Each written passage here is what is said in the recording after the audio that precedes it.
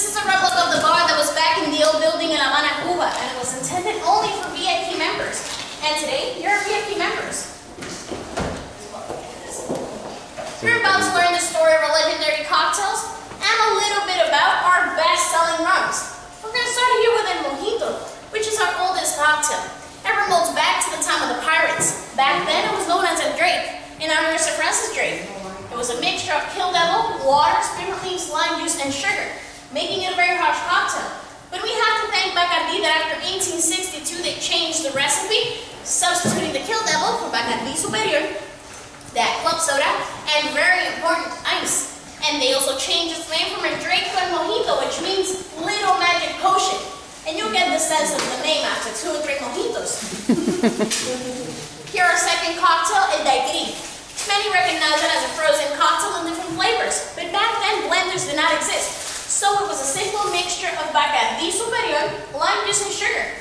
The story starts in a mining section in Cuba. There was an American engineer called Jenny Cox. He used to prepare this cocktail and share with his coworkers and friends. Same coworkers and friends used to go to the bars and coach the bartenders how to prepare it. One time they visited this bar, and as usual they had to coach the bartender how to prepare it. But this bartender was so curious he asked for a name, and they didn't have a name for it. Therefore they had a small discussion, and the bartender suggested, why not call it after the mining section you work in? And like that it was. They called it El Daiquiri in honor of the Daiquiri copper mines in Cuba.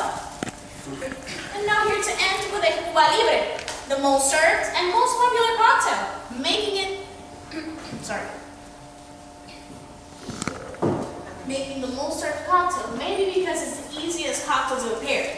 It's only 2 ounces of Bacardi Gold, Coke, and the company of the line. Everything starts after the Spanish-American War.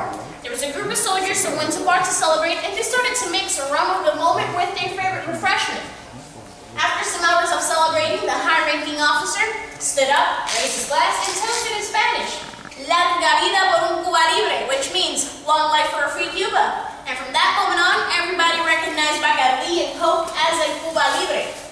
Now moving to our best-selling rums, we're going to start here with Bacardi Superior. Aged from 1 to 2 years, it is our most mixable and our most sold rum. Because it complements your cocktail and you can mix it with almost everything except driving. Here our second rum, Bacardi Gold. Aged from 1 to 3 years, and it has a more rich rum flavor. It is used to mix with carbonated drinks, and it also makes delicious rum cakes. And for those that have a more demanding palate, we have 2 premium sipping rums. Starting here with Bacardi Ocho.